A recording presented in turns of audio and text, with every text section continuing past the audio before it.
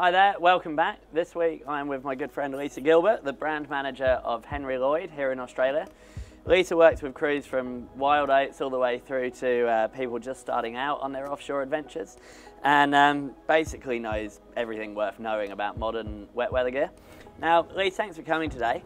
We talk a lot about wet weather gear having gone a long way in recent years, and see a lot of people, including myself, upgrading. Yep. Why? What's the progression? Yeah, well, I think the benefits in the innovation of the technology over the last few years has meant that the material now that you use for your offshore kit is so light. So you've still got a really good range of movement. There's none of that clunkiness that you used to get with the offshore kit, that you needed that heaviness for the protection.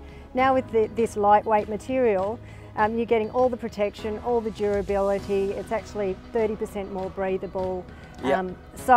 A lot of people are immediately jumping in to buy offshore kit and using it for all of their sailing, whether it's day sailing or coastal sailing, whatever, because the kits actually adjust really easily to any purpose. Awesome. And a couple of other things I found when I first taught people out here that had come over from the UK. They had their big ocean suits, this was 10 years ago, and actually, like, even the hoods, yes, they put the hood up and they couldn't see anything. Yep.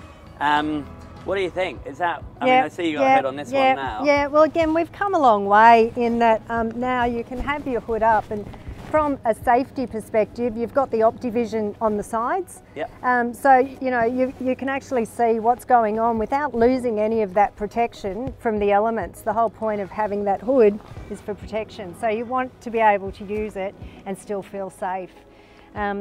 Yeah, so there's probably a few other things too that have moved on, in the last 10 years or so. Yep. For instance, with the women's version now, you've got the drop seat, and I know it's pretty important for a lot of women, particularly when you're out there, to make it as easy as possible. Well, and a double zip. I won't go the full way now, but double zip for the guy is pretty handy as well. Yep, and go either way. Yeah, absolutely. And not to be too personal, but you will see that there's a flap here, so that you've got that plus the double drainage flap here, so lots of protection from that water actually seeping in when you're having to zip and unzip at those times.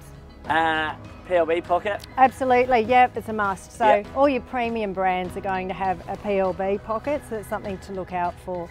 And then personally, I always go for a jacket like this. I find when I got the big pouch, like a kangaroo, I get so much stuff in it. Yep, it's not very comfy. Yep. It is a personal thing though, isn't it? Yeah. Yep. I mean, I like that, but then I find my pockets here. Yep, what fluffy about you? pockets. Where do you normally, what's your favourite pockets? Yeah, definitely here, especially if you're sitting on the rail. Yep. And those fluffy pockets, it's all those little comforts that at the end of the day make you understand, why you buy a premium wet weather jacket. And the last thing before we get the fire hose on us both, just wanted to talk about the colour. Yes. So I mean, different colours get pros and cons. Yep. Red is a big favourite, Absolutely. huge seller for Henri Lloyd. Yeah, it is a huge seller, and quite often, we'll have people say, I want some colour in my shop, or, I want to see some colour, but we put that colour into the shops and everyone comes back and they want red, because everyone knows that, from feedback from rescue crews in major races, that red's the colour that they've found is the easiest one in that emergency situation to find. For visibility. Yes, yep. Beautiful. And then the last thing I wanted to check in with you today is when you talk about getting kind of different layers and, so... Yep, so we would always recommend the multi-layer system, so your thermal base layer and then your mid-layer. Again, all the premium brands now have got this glide technology, so you will find that it stops that binding that you used to get, between your layers, and our mid-layer is designed to work with the outer layer so that they're not working against each other, they glide against each other. Okay. Yep. And I know I said it'd be my final one. Yep. Bit of a hard one, this one.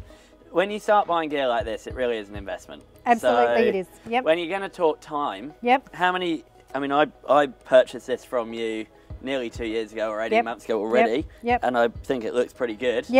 and I sail every day. Yep. Obviously not in this every day, but what do you... And I'd suggest that's probably because you understand how to look after it. Right. So I don't know, but I suggest that you make sure that it's dry. So when you're finished with it, you put it somewhere where it's going to dry, because they're technical fabrics. So think of it like a skin.